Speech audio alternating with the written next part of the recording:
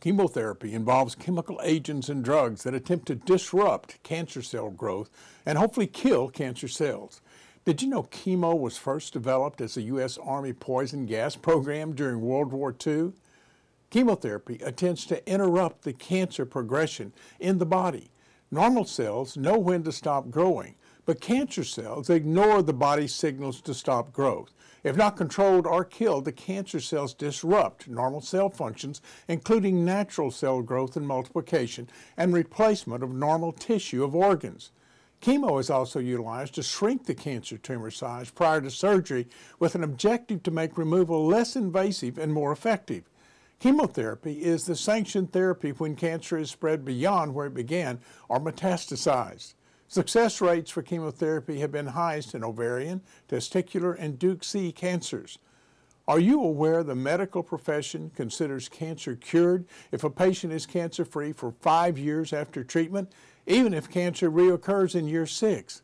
While certainly a positive, in my opinion, the word cure should equate to gone, with cancer no longer present anywhere in any amount. Chemo has its own risks. Chemo suppresses the immune response. While studies indicate chemotherapy patients are 14 times more likely to develop leukemia and 6 times more likely to develop cancer of the bones, joints, and soft tissue.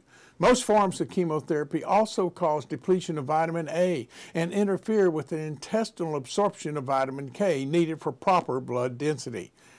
Dermatitis on the skin is common, while red blood cell levels needed for energy are almost always lowered after chemotherapy. Nausea, pallor, fatigue, and hair loss are frequent chemo side effects. Chemotherapy agents are recognized carcinogens or cancer-causing agents, and that means a decision to utilize chemotherapy is based on assuming a higher probability of reward in fighting cancer than risk of other health issues from known potential chemo side effects. Risk versus reward is a major personal issue in using chemotherapy in cancer treatment. MG beta-glucan for many is a beneficial adjuvant as a nutritional normalizer to immune cells that contributes to a defense against being chemo collateral damage while promoting white and red cell replenishment and providing negative side effect reduction.